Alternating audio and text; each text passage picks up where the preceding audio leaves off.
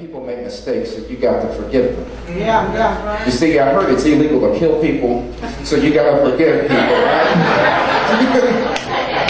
So no matter how bad you want to, you got to forgive them and get to that spot. I shared before that I met my dad by accident when I was 36 years old. You know, I was born in a ghetto in Spain. The minute my dad knew I was coming, he abandoned my mother. And back in 1969, that was horrible. It's horrific. And she comes from a Catholic church. She has a child out of wedlock.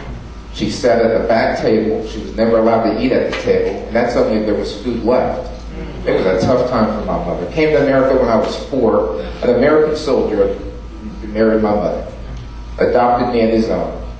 After several years, I decided to go back to Spain. I took my wife to Spain before we adopted our girls. I said, let's go to Spain. I haven't been there a long time. I have a lot of family there, aunts and uncles. Let's go take a trip. So we did. When we got there, my aunt says, hey, do you want to go to church Sunday? I said, yes. She goes, you want to go to the early service or the morning or afternoon? I said, let's go to the morning, because I remember my grandma taking me to church every Sunday morning. She goes, oh man, the old people, they're in the early. Go to the later service, it's more contemporary. I said, no, man, I want to honor my grandma. She took me in the morning, I want to go in the morning. Amen. So I walked out. I went to the service. As I'm walking out, I get a tap on my shoulder. And this is how the conversation goes. Aren't you Manuel's son? I said, yes, ma'am. She goes, I knew it. You look just like your father. I said, thank you. And she walked away. Instantly, my aunt came up and said, what did she say? What did she say? I said that she said that I look like my father. And she said she would know. That would have been your nanny. See, he was born on a very wealthy track of the world. A world that, you know, big net worths. We were born on a very poor track. We couldn't even afford a watchdog. If we heard a burglar, we'd start barking. It would be poor. It's just how it worked. There was 11 of us in a 3-bedroom apartment. At any time, there was 3-4 of us on the bed sleeping. One group would go to work, one group would come back, another group would leave. As we were walking back, she said, honey, I've been wanting to ask you, my aunt, this for a long time. Would you like to meet him? I said, my father? She says, yes.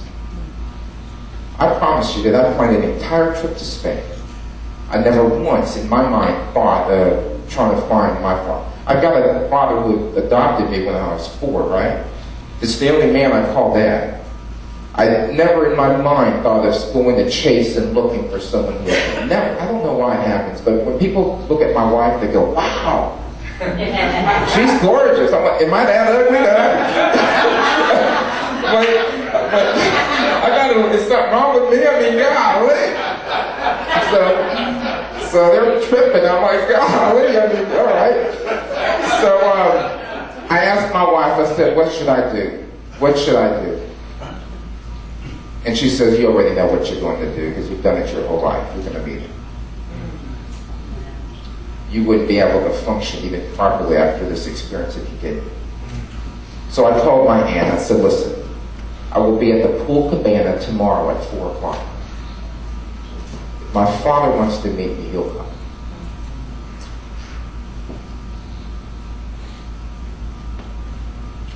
He got there so early, he waited in the car, and he soaked 2 or 3 shirts.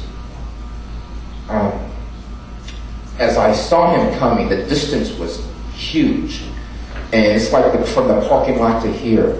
So I didn't want to kind of look up because it was uncomfortable. But as he got closer and closer and closer, I finally stood up. I walked right towards him.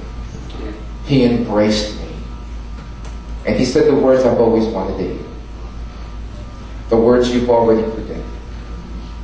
He said, I'm sorry. And I said, Dad, it's okay. Because I forgave you a long time ago. Amen. Amen. Don't wait 36 years Yeah. to find peace. I don't know if it's a letter you need to write it, to where you need to knock on, a phone call you need to make.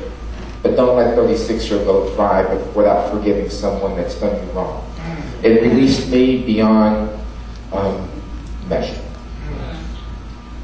Thank you guys so much for having me. First of all, I'm delighted to be partnered with you. You know, I get the privilege to work with some great, incredible organizations, but when it comes to faith-based organizations, it comes to faith-based work, when it comes to kingdom work, and at the end of the day, this is kingdom work. Lives will be changed. It's not about, you know, pretty buildings or nice stuff. This is about that God's going to get another soul because of the great work that's accomplished. The first time I met the Joshua House of Worship was at the event February 19th. You know, when I sense God's very presence in your life. I absolutely do not believe in accidents or mistakes. I know people say that. I don't, you know, but I really don't. I sense the hand of God in this house. Your leadership has embraced me in a way that you don't always get embraced by other organizations because they're not all faith-based.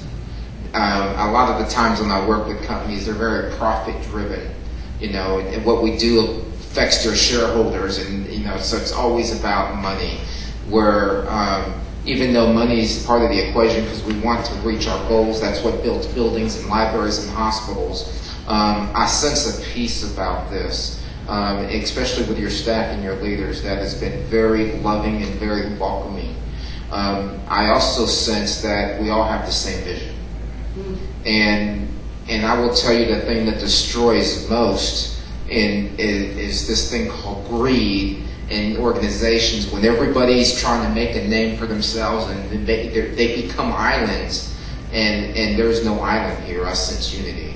So that's really important because it's kind of like when what I mentioned before, that sometimes we may step on each other's toes, or, you know, we're not trying to be intentional. We're not trying to be, and when you know that you can say, I'm sorry, I made a mistake, because we're headed in the right direction, and you have that base of being loving and forgiving, knowing in the name of progress. I sense that here, where with other organizations, and I've worked some great, and they're not all that way. There's some that have unity, but a lot of them are very self-driven, which is why I've limited my work to almost nonprofits and faith-based now, because it's just there. It's a different kind of presence. It's in me as a believer, I know that this is kingdom work.